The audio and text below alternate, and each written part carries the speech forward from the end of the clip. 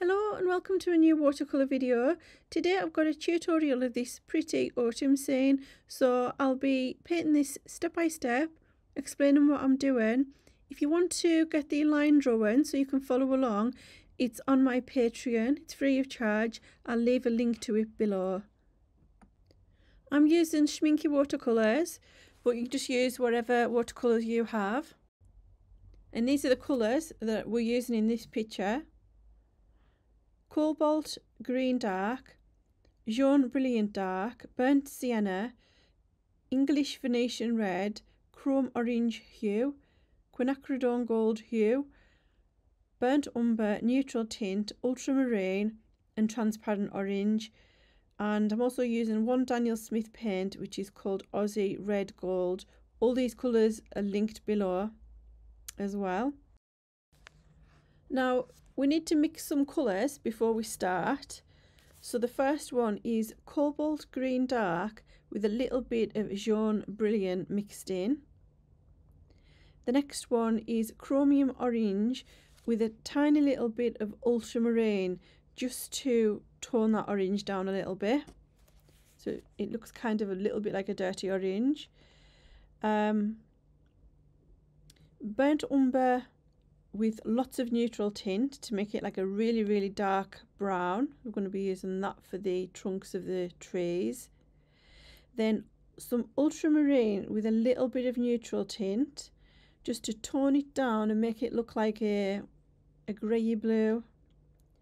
And then the last one, Jaune Brilliant with a little bit of burnt umber, so you end up with this kind of nice mushroomy colour. Okay, so trace your image onto the watercolour paper and then carefully lay some tape around the edges to stop it curling. I'm also adding a frame, a square frame with some more tape. Okay, so for the first layer we're going to start with the sky. So with the Jaune Brilliant and Burnt Umber mix, I'm painting that to the whole of the sky area, and I'm painting it right onto the dry paper. And I'm slightly taking that colour down to the top of the trees, so I'm slightly overlapping the trees, and then I just dab that back out with a white tissue just around the tree areas. Next we're painting the trees wet on dry, so start with a watery first layer and vary the colours with different autumn shades from the paints that we're using. So Quinacridone Gold, Burnt Sienna, Burnt Umber, and just alternate the colours, and we just want them to softly blend into each other, so that's okay if they run into each other a little bit.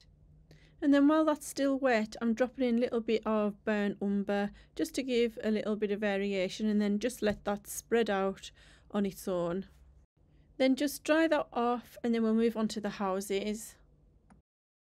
Okay, so onto the houses. So we're painting all the houses different colours, so we're just randomising the colours. This one here I'm painting is the ultramarine with a little bit of neutral tint mixed in. I'm also using the cobalt green with the Jaune Brilliant mix, the chromium orange with ultramarine mix, and I'm also using Jaune Brilliant on its own and English Venetian Red. So you want to make the houses in the background a little bit paler than the ones in the foreground, and that'll give the illusion of distance. It'll make those houses look further back if they're paler in colour. So I'm just painting all the roofs with neutral tint. I'm not making it like a solid colour. I'm making it stronger in some areas and more watery in others, because I just want to give it that kind of messy, sketchy, kind of like urban sketching kind of feel to it. Also, I'm using a really tiny brush. I used this for the houses as well. They are quite small, so you will need a small brush. I tried to use a larger brush, but it was too big. All the brushes and the paints that I'm using are in the description below, so if you want to see what type of brushes they are, the information's in the description. So we want to do the same with the roof that we did with the houses, where the colour's much stronger towards the front, and then as you get further back towards the houses in the distance, we want to make those roofs a much fainter paint, so it needs to be a lot more watery. but this is only the first layer, so we can add more layers to the front houses later on if we want to make the colours deeper. So using the Jaune Brilliant Burnt Umber mix again, we're going to paint the pavement area. You'll need to switch back to a larger brush for this. You just want to quickly, loosely paint that on and take it right up to the base of the houses. It doesn't matter that it's going over the tree trunks because they're going to be covered up with a much darker colour. And while that's still wet, we're going to drop in some darker colour, wet in wet. So get some burnt umber on your brush, take it straight from the pan so that it's nice and strong, and then add some streaks. Start off darker at the bottom and then getting a little bit fainter as it goes up to the top.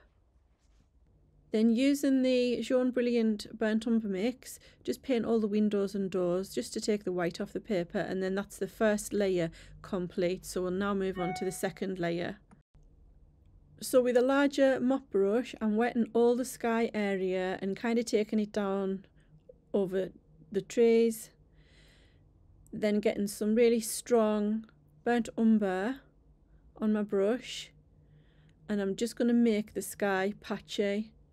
So I'm concentrating mainly on the top corners, making the top corners darker, like the darkest, and then just a few little streaks and splodges in the middle, and then I'm just drying that off with the heat gun, and I'm going to paint the tree trunks.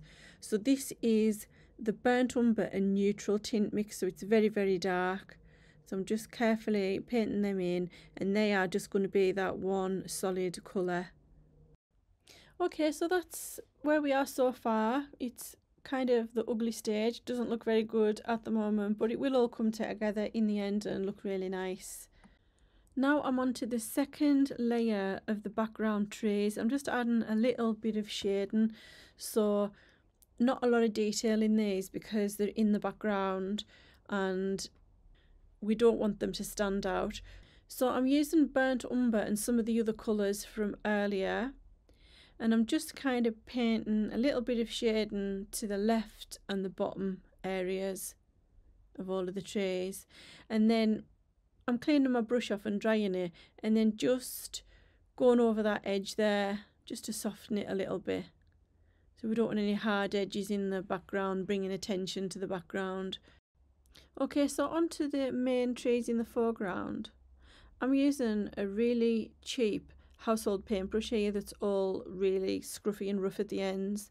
So I'm just dabbing in some quinacridone gold, and it's a really watery mix. And then while that's still wet, we want to drop in some Aussie red gold, make this one a little bit stronger than the first one, and we want to go outside the edges of the tree so it looks like there's like leaves on the outer edge. And then while that's still wet, get some neat burnt sienna on the ends of those bristles and just dab that in all over the trees.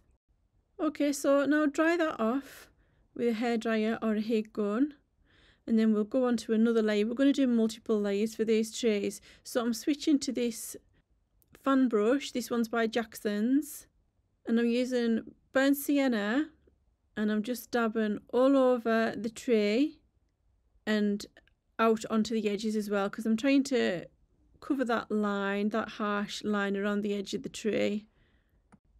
And then on this tree here, I'm creating a darker area to make the front tree stand out.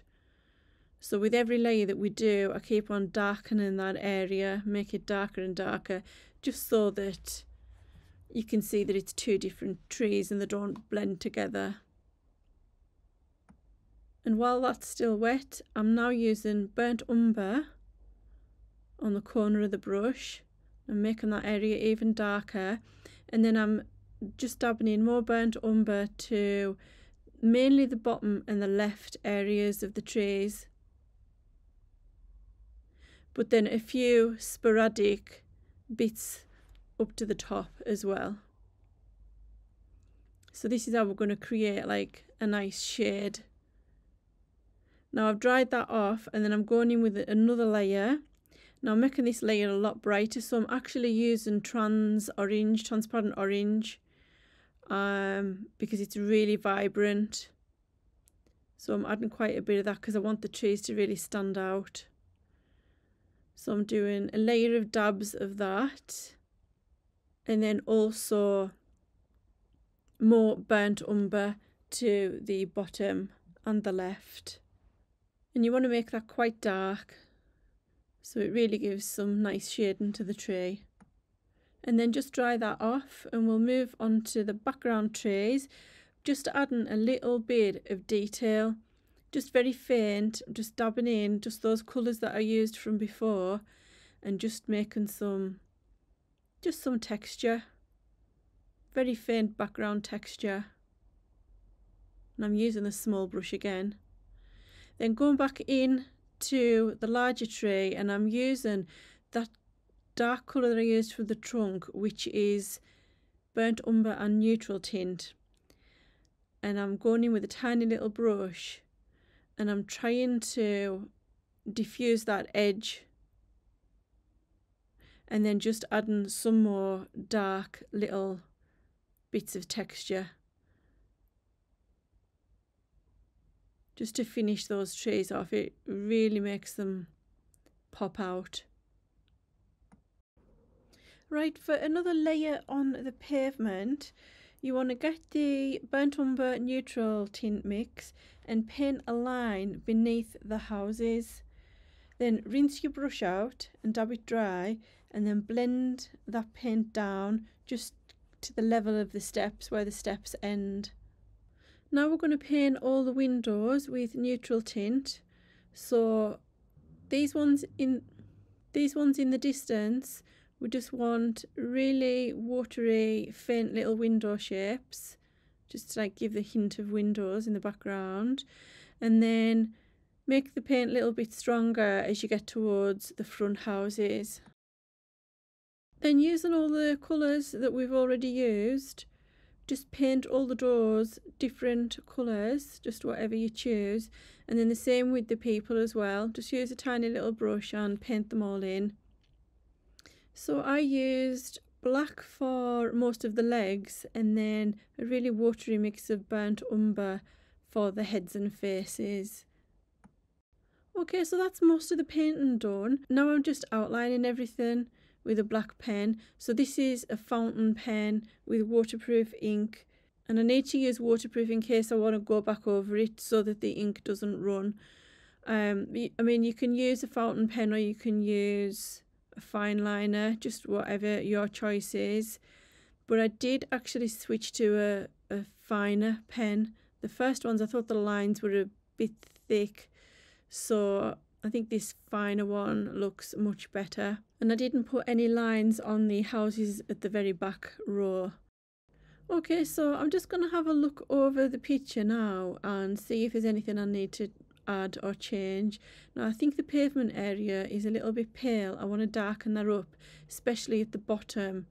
I want it to be darker than the little brown bits we've got at the top. I'm also going to make some of the houses stronger colour because it's quite pale compared to the trees. So yeah, just look over and see if there's any changes you want to make. So this house was the English Venetian red, and I'm just making it a lot stronger. I'm also adding a little bit more orange to some of the paler houses. And then I'm adding some water onto the pavement area and dropping some burnt umber in there, but mainly to the very bottom because I want a darker edge on the bottom. Then just using the heat gun to dry that off. And then finally, I'm just getting the neutral tint, and I'm using like a dry brush, so it's like the side of the brush, and I'm putting a little bit of shadow underneath all the trees and all the people.